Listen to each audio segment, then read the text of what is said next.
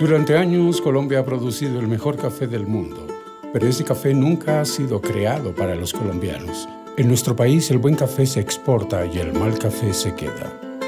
Pero siempre hay una forma de cambiar las cosas, y esa forma tiene que empezar con los caficultores, quienes deben recibir un pago justo por sus meses de trabajo, por luchar contra el sol, la lluvia, el terreno y hasta la mala suerte.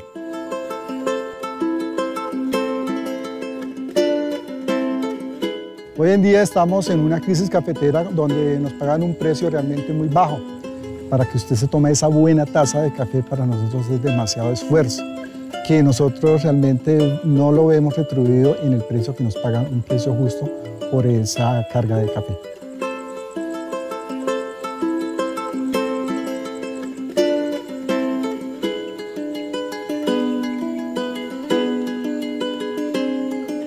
Podemos y debemos comprar nuestro buen café y así cambiar las cosas.